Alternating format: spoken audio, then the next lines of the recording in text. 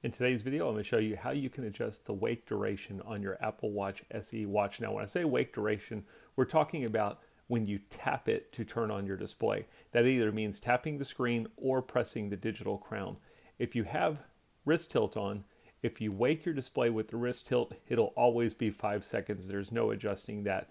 But if I tap the screen to turn on the display, right now I've got it set for 15 seconds. You have two different options. You have 15 seconds or you have 70 seconds.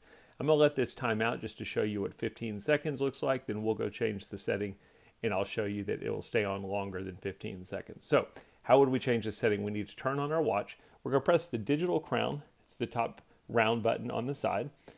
And then we need to go to our settings. Now I've got my apps in a list view. You might have yours in grid view. You need to find your settings app. We're simply going to click on settings. And then under settings, we're going to be looking for display and brightness. You can click on display and brightness. And then we're going to swipe up and you're going to see at the very bottom, you've got an option for wake duration. You can click on that. You've got two options in here. Wake for 15 seconds or wake for 70 seconds.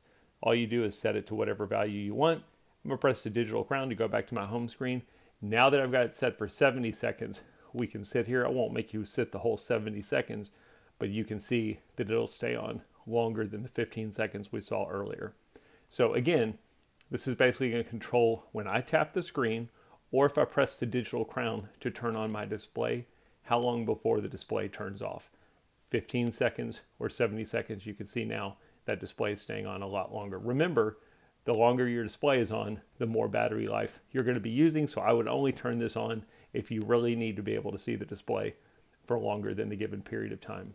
As always, if the video helped, thumbs up are appreciated. That's how we change our wake duration on the Apple Watch SE.